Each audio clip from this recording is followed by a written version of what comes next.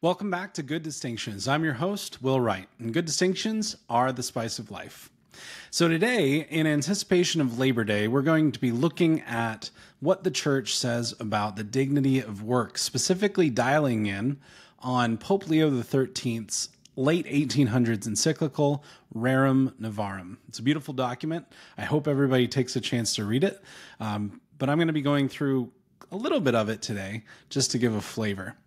Talking about the dignity of the human person and especially work, how the state interacts with that, how family needs to be a focal point, and those sorts of things. So without further ado, let's dive into it. And I want to begin with this concept of the long 19th century.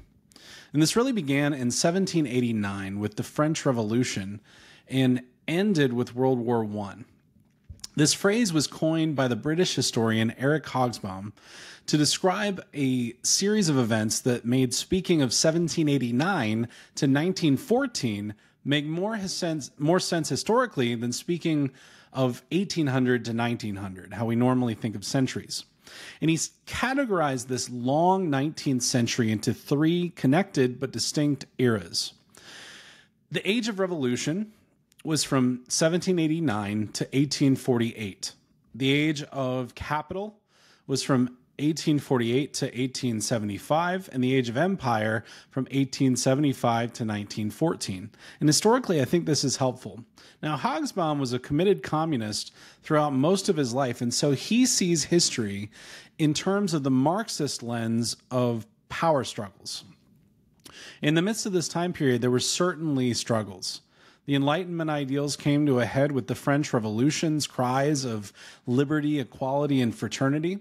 The absolute monarchies and conservatism were beginning to be challenged, and the revolution was willing to use violence, if necessary, to change the dynamic of power and secure liberal values for the common man. Now, at the time, there were three classes in society known as estates. The first estate was the clergy. The second estate was the nobility, which you had to be born into. And the third estate were the commoners, everyone else. And of course, the king enjoyed absolute power over the whole polity. Once this hierarchical structure was deposed and democracy was awoken, the revolutionary spirit spread throughout Europe. So by 1848, only Russia and Britain remained largely untouched in terms of the monarchy. The Industrial Revolution was in full swing by the middle of the long 19th century. Factories were rising up throughout the United States and Europe, and these factories often had pretty horrific conditions, but they led to the concentration of wealth among the owners and operators of private enterprises. The tycoons of various enterprises became obscenely wealthy, but with the overturning of the feudal system, the common man was finding it difficult and oftentimes to earn a decent wage.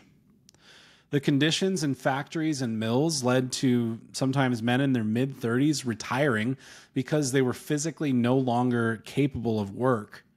Child labor was common. The work week consisted of 6 days, and the workday was sometimes 16 hours long. In some factories, tired workers by accident would endure burns, cuts, scrapes, lost fingers, hair getting caught in the machinery, or even death. Admittedly, the imperial system at the time exported European culture and organizational structures and strategies to locales throughout the world. However, the subjection to hard labor, low pay, and widespread corruption, not everywhere, but many places, made it hard for the locals to see organization, or rather colonization, as a good thing. Especially in Africa, the lines drawn on the maps by the Europeans were fairly arbitrary, and they created conflict between various tribes who, up until that point, were often at relative peace with one another. The long 19th century undoubtedly led to the world in which we now find ourselves in a lot of ways, and the progress of man in terms of technology, communication, and global interconnection was epoch-defining. However, as we can see from the 20th century, the abandoning of conservatism, traditional morality, solidarity among people, and Nietzsche's death of God led to death, genocide, destruction, and a refusal to recognize the dignity of the human person on a scale that the world had never seen. The same communism that rose to prominence in the long 19th century and promised utopia ultimately was the direct cause of the negative effects in human death and destruction in the 20th century that we saw far too often. In the 19th century, communism was on the rise, social change was rapidly reordering Europe, industrialization was in full swing, and capitalism was becoming the dominant economic system. The working man was mistreated, sometimes egregiously, in many places, and communism became more and more appealing. It also should not be forgotten that aristocracy stood to gain the most from the new capitalist systems. Workers were unambiguously exploited and impoverished so often. And it's in this context, in 1891, that Pope Leo XIII wrote and released Rerum Novarum on capital and labor. This encyclical letter is the first of his social encyclicals and begins the development of what is now called Catholic social teaching, or CST. CST is nothing other than an application of perennial church teaching to the modern developments of capitalism, liberalism, socialism, materialism, and all the other isms. So CST is not new, but the world's ideologies and systems are in a lot of ways. So how does the church speak truth to the world and ensure that people are being approached with true dignity? Well, this is what CST aims to do. It's not a social justice warrior ideology. It's not an endorsement of capitalism or of communism, for that matter. The three major themes of Rerum Novarum are 1, the balancing of labor and capital, 2, the common good, and 3, the role of the state. Pope Leo XIII also recognized the special status of the poor in social issues, and especially God's love, compassion, and favor for the poor. This would later be called the preferential option for the poor. Pope Leo XIII says early on in the document that, quote, "It is no easy matter to define the relative rights and mutual duties of the rich and of the poor, of capital and of labor. And the danger lies in this, that crafty agitators are intent on making use of these differences of opinion to pervert men's judgments and to stir up the people to revolt." So in this, the Pope is acknowledging why the workers are upset. They're being mistreated. He doesn't deny the good that the capitalist system can bring, but throughout Rerum Novarum, he offers a helpful and important critique of capitalism.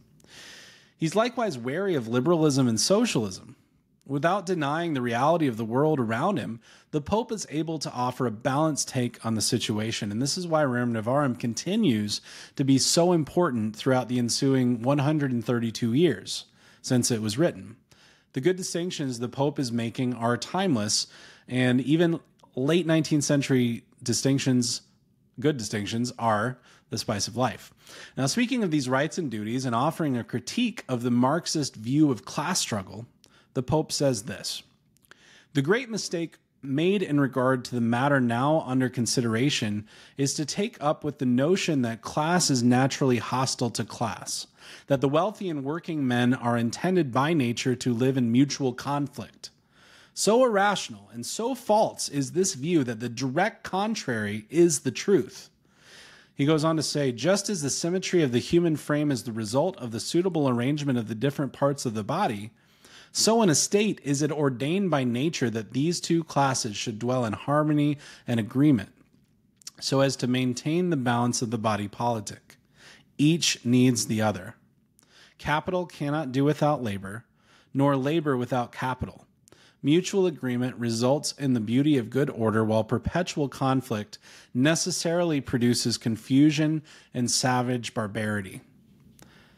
Now, in preventing such strife as this, and in uprooting it, the Pope goes on to say, the efficacy of Christian institutions is marvelous and manifold. First of all, there's no intermediary more powerful than religion, whereof the church is the interpreter and guardian. In drawing the rich and the working class together by reminding each of its duties to the other, and especially of the obligations of justice. End quote. So workers have duties towards their employers, the Pope says. They're to perform their work conscientiously, which they've freely agreed to undertake. And they should not settle issues with violence, nor should they damage the property of their employer. Further, they are, quote, to have nothing to do with men of evil principles who work upon the people with artful promises of great results and excite foolish hopes, which usually end in useless regrets and grievous loss, end quote. On the other hand, employers have duties as well. They should respect the dignity of their workers. There's a contract between employer and worker. They're not indentured servants, nor should they be seen as a factor in production. The employer needs to remember that working for a living is an honorable thing. They're not to overtax their workers by giving them work that's beyond their physical or mental capability, and employers must not defraud their employees into reducing their wages or creating undue pressure. The Pope says to defraud anyone of wages that are his due is a great crime, which cries to the avenging anger of heaven. It's a strong quote. One of the most important items that Pope Leo writes about is the idea of what we now call a living wage. He says, let the working man and the employer make free agreements, and in particular, let them agree freely as to the wages. Nevertheless, there underlies a dictate of natural justice more imperious and ancient than any bargain between man and man. Namely, that wages ought not to be insufficient to support a frugal and well-behaved wage earner. If through necessity of fear of a worse evil, the workman accept harder conditions because an employer or contractor will afford him no better, he is made the victim of force and injustice, end quote. So these free agreements duly honor the dignity of man and also lead to the flourishing of the worker, the employer, and the state. So the Pope says that the state should ensure that the interests of the working class are, as he says, carefully watched over, because it will be a benefit to the whole community that, quote, being housed, clothed, and bodily fit, they may find their life less hard and more endurable. So now let's briefly examine the second main theme, the common good. In a critique of socialism, the Pope says that people have a right to private ownership. However, this right has to be balanced against the notion of the common good. As he says, the chief and most excellent rule for the right use of money is one the heathen philosophers hinted at, but which the Church has traced out clearly and is not only made known to men's mind, but is impressed upon their lives. It rests on the principle that it is one thing to have the right to the possession of money, and another to have the right to use money as one wills. Private ownership, as we have seen, the Pope says, is the natural right of man. And to exercise that right, especially as members of society, is not only lawful, but absolutely necessary. He goes on to say, though, that whoever has received from the divine bounty a large share of temporal blessings, whether they be external and material or gifts of the mind, has received them for the purpose of using them for the perfecting of his own nature, and at the same time that he may employ them as the steward of God's providence for the benefit of others. So there's nothing wrong with having material wealth, but these gifts need to be used well and properly ordered to the good of all, in common. The Pope makes this point explicitly when he says all citizens without exception can and ought to contribute to that common good in which individuals share so advantageously to themselves. End quote. So there must, of course, be a special concern in weighing the good of all society towards the poor and marginalized, precisely because they are powerless in many concerns to advocate for themselves. And the role of the state is the third main theme in Rerum Novarum, and it's fairly simple. The state exists to ensure the well-being of all in society, that the common good is served. And the state must support individuals and families to grow and develop. The Pope writes this. He says, hereby then it lies in the power of a ruler to benefit every class in the state, and among the rest to promote the utmost the interests of the poor. And this in virtue of his office and without being open to suspicion of undue interference, since it is the province of the Commonwealth to serve the common good. And the more that is done for the benefit of the working classes by the general laws of the country, the less need will there be to seek for special means to relieve them. End quote. So besides ensuring the dignity of the human person, this advice is really practical. If workers are benefited from the outset, then the needs of special programs will be lessened and perhaps eliminated.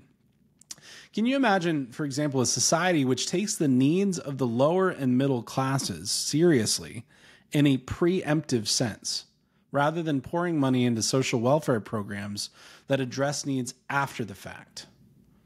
What would need to change in a society for this to become a reality? It's something which I think future and current generations need to contend with. And frankly, the Catholic Church is the only institution which can lead the way, as it always has.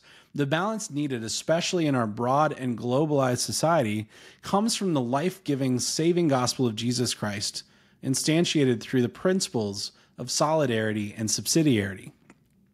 The state should not subsume the place of individuals and families. It should be at the service of them and no more. As the Pope says, quote, "We have said that the state must not absorb the individual or the family. Both should be allowed free and untrammeled action so far as is consistent with the common good and the interest of others." Human beings have dignity and worth, and the human family is the fundamental cell of society. If the state overwhelms this reality, then society falls apart.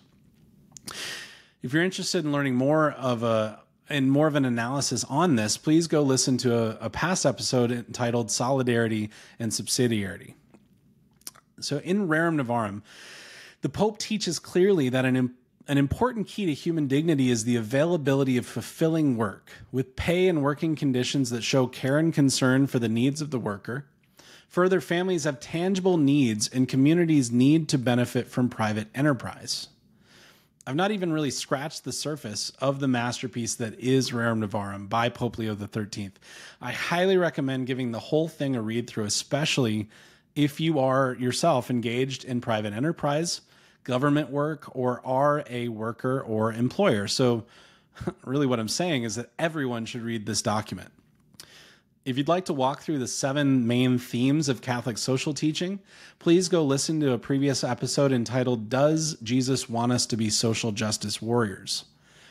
Admittedly, the title is a little clickbaity, but I basically just explained the broad movements of Catholic social teaching. So I hope today's episode has been worthwhile to you. If you haven't yet subscribed on SUBSTACK at gooddistinctions.com, please consider doing so. That way you'll never miss on a thing that we put out. And we're grateful to have you with us in the Good Distinctions community. As always, if you have any questions, comments, episode ideas, or want to chat, please reply here on whatever platform you're listening, or send us an email at gooddistinctions@gmail.com. We'd love to hear from you. And please, if you did enjoy this episode, please share it with your friends and family. Leave a rating and review on Apple Podcasts, Spotify, YouTube, wherever you're listening to this, and subscribe while you're there. And please, especially share this on YouTube, from YouTube rather. It can really help us grow the platform. And if you're on Instagram, follow us at Good Distinctions. So again, I'm Will Wright. I've been your host today, talking about Rerum Novarum by Pope Leo XIII in anticipation of Labor Day coming up. So when Labor Day rolls around, think about the dignity of the human person and the dignity of work, and be grateful to God for the gift of labor and prayer. So I hope you've had a good time listening to this, and we'll see you next week on Good Distinctions, because good distinctions are the spice of life. Take care.